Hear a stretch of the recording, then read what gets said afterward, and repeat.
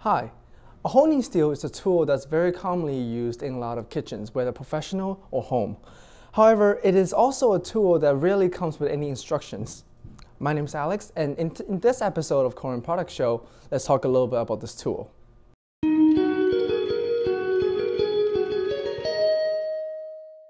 One of the first things I want to point out about the honing steel is that it actually does not take away the dull edge on the knife and replace it with a new one. This is one of the many misconceptions about the honing steel is actually that this is actually a sharpening steel. Actually, it doesn't. In order to properly sharpen, one should still do it with a whetstone. However, what this does is to realign the blade so it gives the knife a quick fix. One interesting thing about the honing steel is that initially when a chef is cutting a lot of fatty meat, there's a lot of fat residue that's going to be left over on the blade of the knife. Therefore, it's going to make the knife feel duller than it actually is. So therefore, initially the chef uses the honing steel to remove that fat residue so that the edge could be revealed again so that they could continue cutting without having to sharpen the knife. There are many different types of honing steels out there. There are regular, ceramic, or diamond. Over here today, I'm going to show you two of the more popular styles, which is the regular as well as the diamond. Due to the abrasive quality of the diamond steel could actually use to sort of sharpen a little bit. Though it's not going to be anywhere as good as if you were to do on a whetstone, it is able to offer sort of that extra step for those chefs that does need it. However, one thing I do want to point out about using a diamond steel is that because of the very fact that it's abrasive, please remember that it will do some damage to your knife if you do not use it properly. On this particular diamond steel that we carry here, as you can see, it sort of have a very different shape than the rounded type that you tend to see on a regular honing steel. On the flat type, it gives you two surfaces on which you could sort of hone on. On the regular side, which is the side that's more similar to what you would see on a regular honing steel, it's sort of a low rounded, it's a little bit more flat. However, it also gives you one more side that's along the spine of the honing steel, which allows you to sort of do a more refined honing.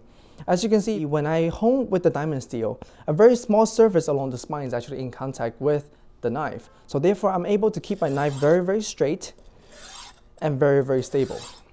When it comes to using a honing steel in general, there's a couple of things that one must keep in mind.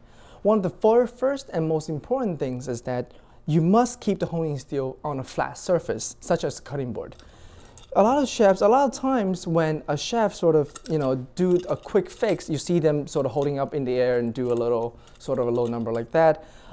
That's great if you're very confident with what you're doing. However, a lot of times if you don't know, or maybe you're not as familiar with honing a knife, it's gonna end up damaging the blade further. So what you wanna do is really keep it very stationary on the cutting board, so that you can control the angle only with your right hand, which is holding the knife. When honing, please keep in mind the angle that's on your knife. A lot of the knives out there that's Western have a 50-50 angle, which means when you hone on the steel, it's going to be the same angle on both sides.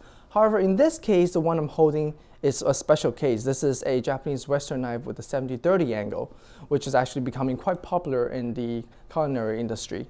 So when honing a 70-30 knife, you want to keep in mind the angle that's on the knife is going to be different on both sides. It's going to be very similar idea to that when you sharpen a knife. Now, for more information on how to sharpen a knife properly, we do have a link provided down below. We can click on to watch our sharpening video. When honing a 70-30 knife, please keep in mind that the back side of the blade is going to have a higher angle, therefore less of a bevel than the front side of the knife. The backside of the knives you want to keep at the same sort of a 3-penny angle as you would when you sharpen. So it's a much higher angle. You want to move downward on the steel while sort of gliding along the side of the blade. So if I just do it very slowly here.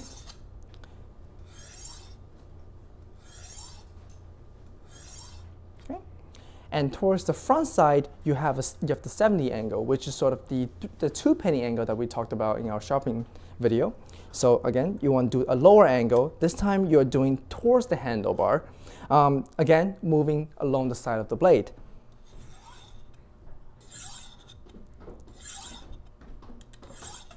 On a 50-50 knife, a lot of chefs recommend a 10 times on each side to sort of, as a general rule of thumb when you hone the blade.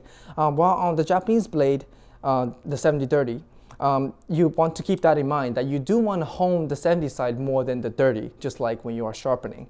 I hope you find this episode of the Korin Product Show to be helpful. Once again, please keep in mind that the honing steel is used only to hone a blade, not to sharpen. In order to properly sharpen a blade, you do want to use a whetstone. Now, my name is Alex. Until next time.